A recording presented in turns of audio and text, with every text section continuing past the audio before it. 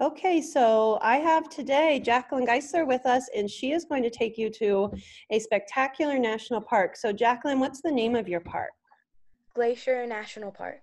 And when did it actually become a federally protected land?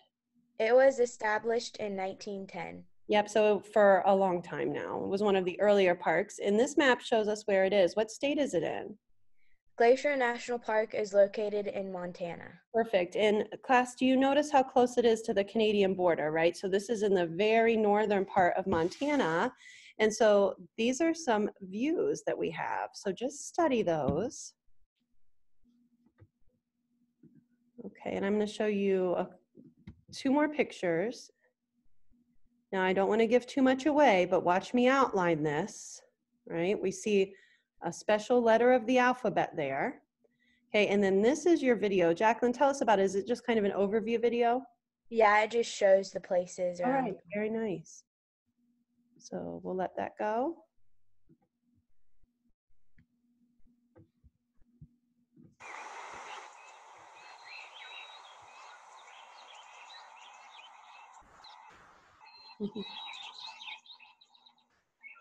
Jacqueline, have you been here? No.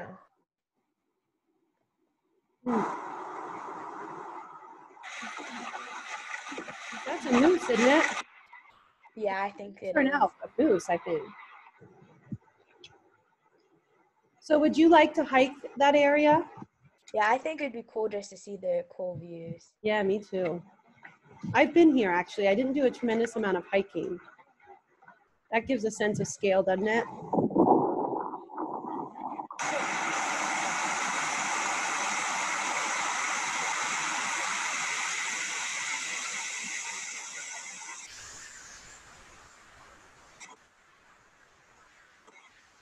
You know what animal that is?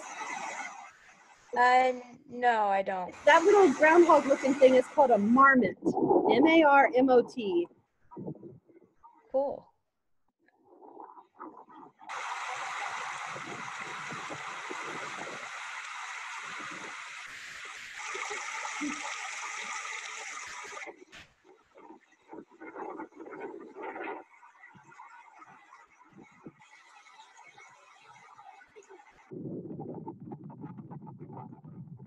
Class, notice the layering there. That's going to be important when she talks about her rock types.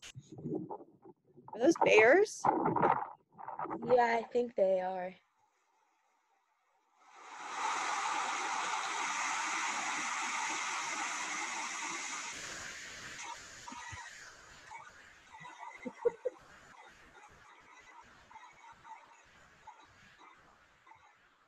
Hey, whatever bird that was, it was a crazy bird. You've obviously seen that video and I haven't because you didn't even laugh at that bird. Okay, so let's get into your landscape explanation. So how did this beautiful place form? Glacier National Park was formed mainly by paths left by glaciers and glaciers themselves. If you were to travel to Glacier National Park, you would see horns, sharp-edged peaks, cirques, bowl-shaped erosions, terminal moraines, which are debris pushed to the end, lateral moraines, which is debris pushed to the side, U-shaped valleys, and also kettle lakes, which are depressions left behind that are filled with water. Yes, and so all of that has happened rather recently in time. So how did the rocks get there? Because your park actually has some really old rocks. What type are they? They are sedimentary rocks like agarite or quartzite, materials that can be found in many colors. Yeah, and so you noticed that in the video, and there's a lake there called Lake McDonald that's famous for its beautifully colored rocks in it. And so when we think of sedimentary rocks, Jacqueline, where are those laid down? Do you remember that? Underwater. Yeah, so this was honestly an ancient ocean, and some of the rocks there are in the billions, not millions of years old. So some of the oldest rocks on our continent are found in Glacier National Park. And so how did you connect this to our class? I think I know. The activity or lesson that connects from our class to the geology of Glacier National Park is our stream table activity. Through that activity, we learn the effects of gradient and force, resulting the shaping of the land around us. Glaciers are just like the force that pushes away things in front of us. Examples are kettle lakes, terminal moraines, lateral moraines, and U-shaped valleys. Yeah, and if I'm going to go back up here just a second, so you heard me saying, oh, right, look at that U. I was getting them to think about that. And then this is a horn right here.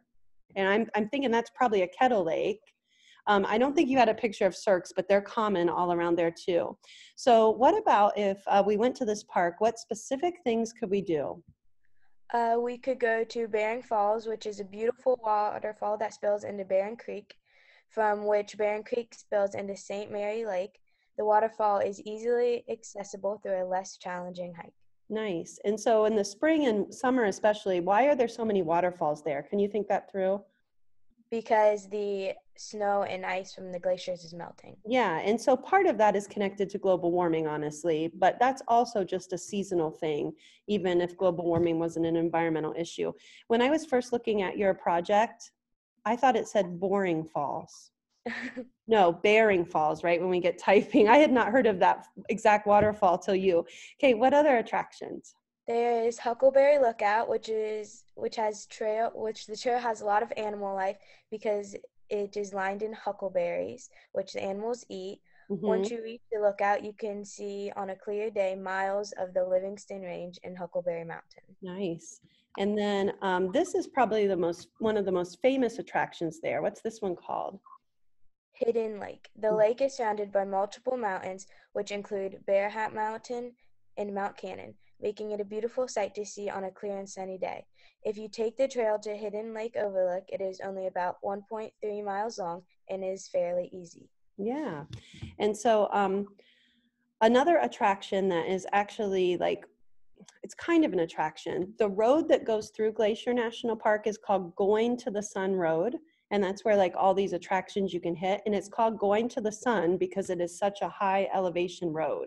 And it's a beautiful drive. I think it's around 40 miles, but it is scary in places because it's just this drop off. So what about your plant life? Oh yeah. My first plant is huckleberries, which are shrubs that have simple oblong leaves. They have borne flowers on them that are typically born in small clusters, and they have fruit on them that can attract animals. Right. And then another plant. Is a fern, which is a common plant. There are many species of them across North America. In Glacier National Park, there are 62 species of ferns and their allies. And then what about your final plant? Wild bergamot. The Woo. wild bergamot is also known as bee balm. It is a widespread and abundant flower that is in the mint family. The wildflower attracts a number of bees and wasps. And that's actually good because they're pollinators, but you may not want to get too close. Okay, now you have lots of animal life to choose from. What animals did you pick? Oh, My first animal I picked was the snowshoe hare. This hare got its name from its large hind feet. Its feet help it not sink in the snow when it walks or hops. They can be found in the forests of North America, and their furs turn white in the winter and brown in the summer. perfect. And then your next animal. Is the elk. This species is one of the largest within the deer family.